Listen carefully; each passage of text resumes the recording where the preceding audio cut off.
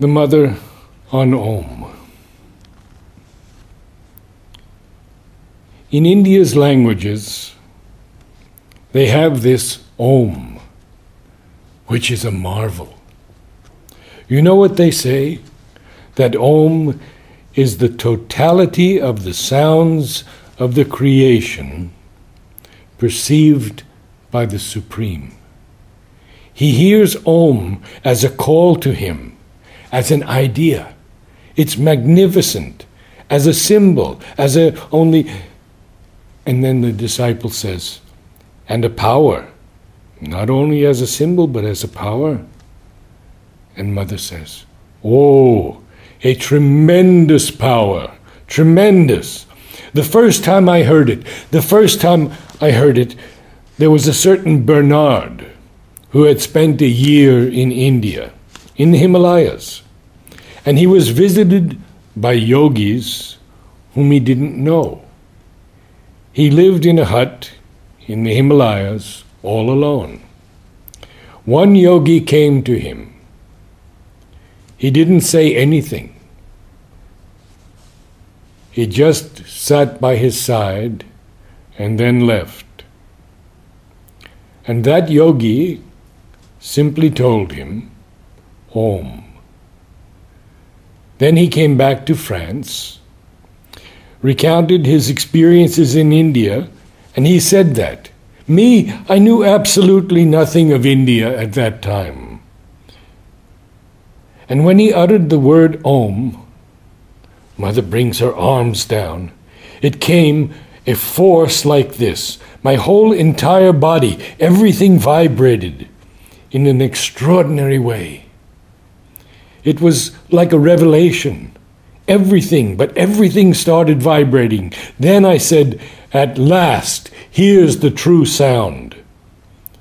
Yet I knew nothing, absolutely nothing, neither what it meant nor anything.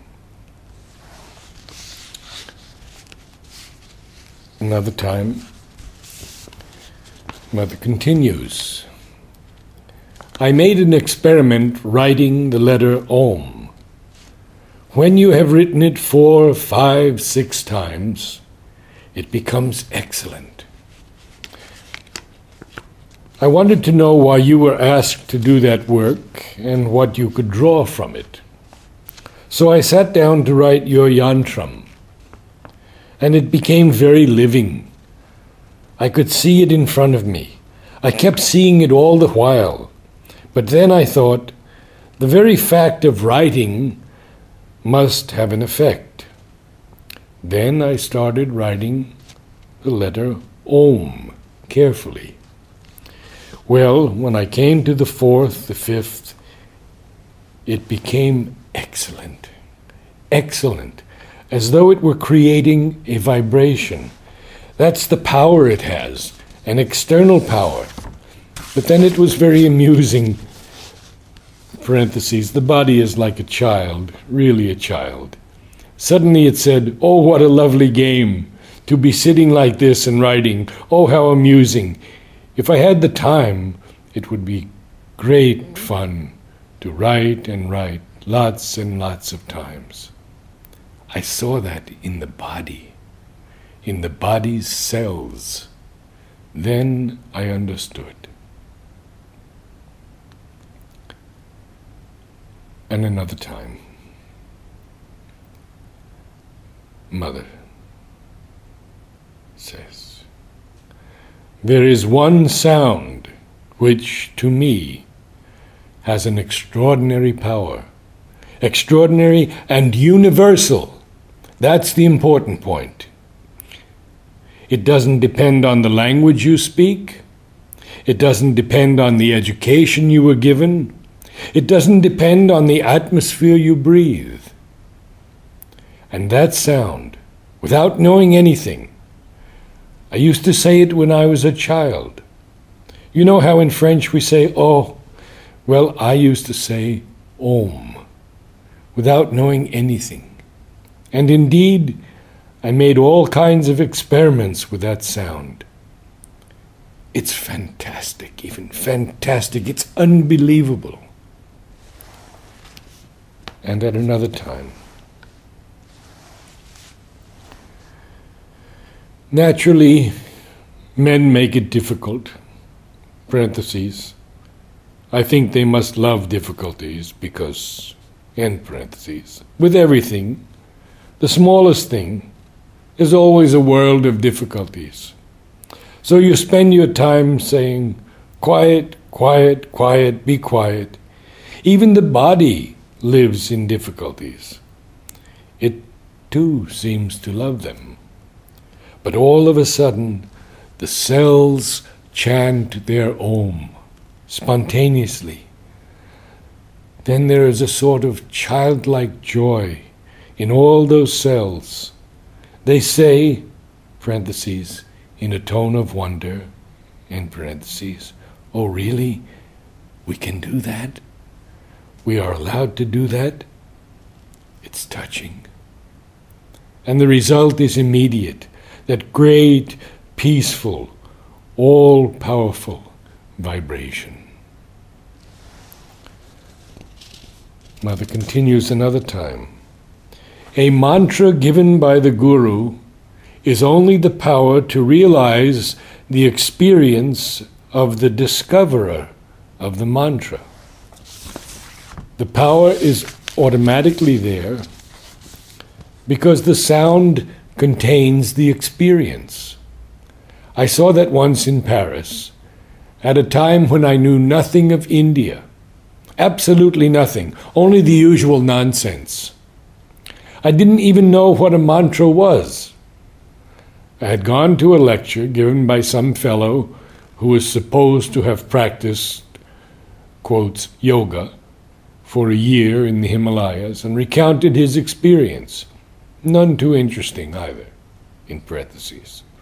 All at once, in the course of his lecture, he uttered the sound Om, and I saw the entire room suddenly fill with light, a golden, vibrating light.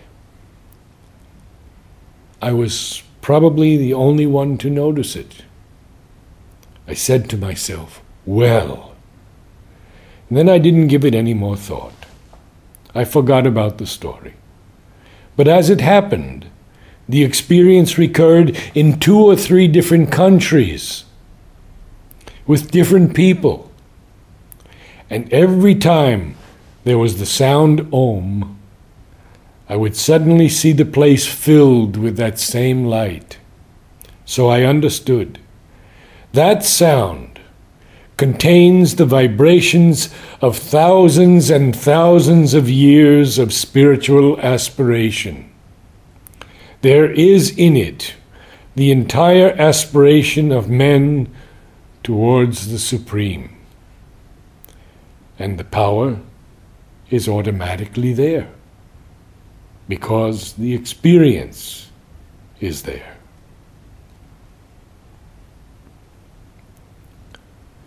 And again, at another time. Naturally, if there's also an awareness of the idea behind it, if one does japa as a very active, conscious invocation, then its effects are greatly multiplied. But the basis is the magic of sound. This is a fact of experience, and it's absolutely true. The sound Om, for instance, awakens very special vibrations. There are other sounds as well, but of course that one is the most powerful of all. It is an attempt to divinize material substance. From another, almost identical point of view, it fills the physical atmosphere with the divine presence. So time spent in japa is time consecrated to helping the material substance enter into more intimate rapport with the divine.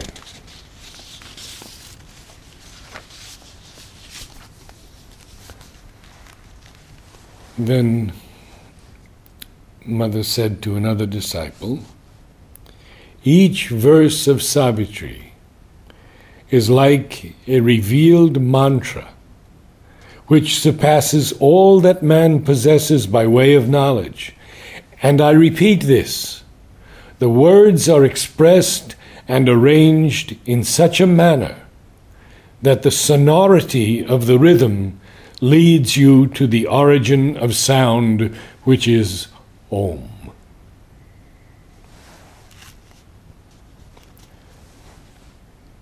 Mother writes again, or rather speaks to a disciple, with the help of Om, one can realize the divine.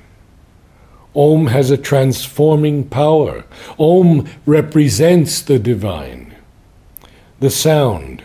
They say that all the aspirations of the world, when going towards the divine, make Om, like that. The mother chants the word. And then, that is why they say Om. There was a Frenchman who came back from the Himalayas, who had stayed there some time, and he gave a lecture. And I listened to the lecture, and in the lecture he said that when he was deep in the Himalayas, there was a sannyasin whom he didn't know, who came to see him, and told him only this, Om, and that he was completely changed. And then when he said Om, I felt the same change in me, as if the divine was coming in. Om, Om, it must be manifested. If anything goes wrong, repeat Om. All will go well. This was published in Ananda Sagar, January 2010, entitled Om Chanting from My Treasures by Shobha Mitra. In one of the first December programs, the mother selected 4 of us to recite Sri Aurobindo's poem, The Ascent and the Descent.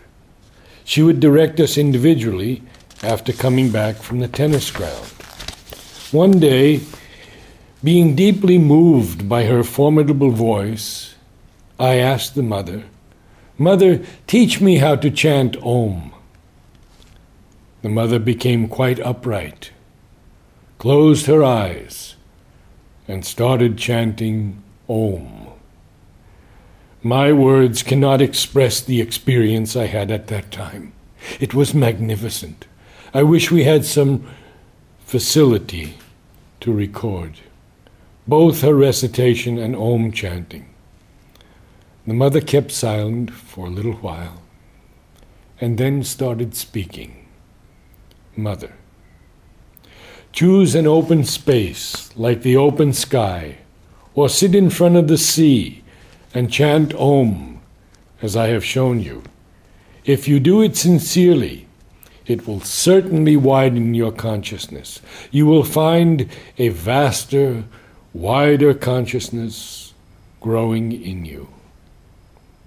She said on another occasion, whenever you are ill, or you are attacked by some unpleasant element which you want to get rid of, chant Om. It will disappear. You will find so much peace.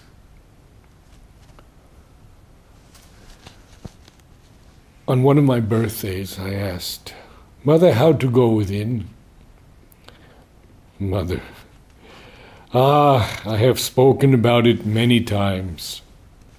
She keeps silent for a very long time, as if in trance, then speaks again. Mother, put your body in a comfortable position and start chanting Om. You will find that you are before a tunnel, a long, narrow tunnel. Go on chanting intensely, wholeheartedly. You will find that the tunnel you will find that tunnel slowly getting illumined. Go on doing it as often as possible. You will find one day that you have come to the end of the tunnel, and at the core of your heart, where the Lord is. It is a long process, but you are sure to arrive at it if you are sincere.